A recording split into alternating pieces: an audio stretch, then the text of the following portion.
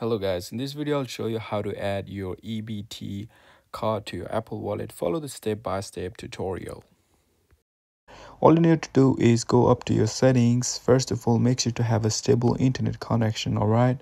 And then once you have done that, go to your general and then you need to go scroll down until you find date and time.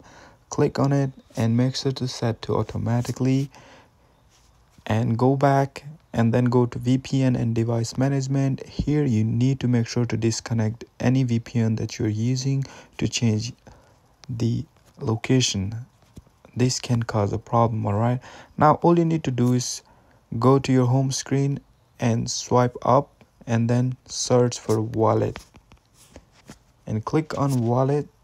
From here, click on plus icon top right corner.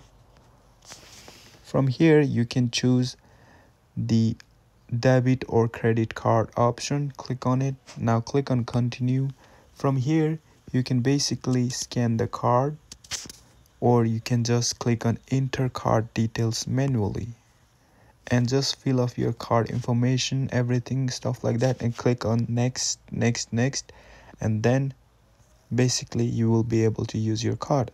In order to use that, basically you need to tap on switch up button twice and then it will appear the card and you can just scan it and use it. That's it for this video. I hope it helps you guys out.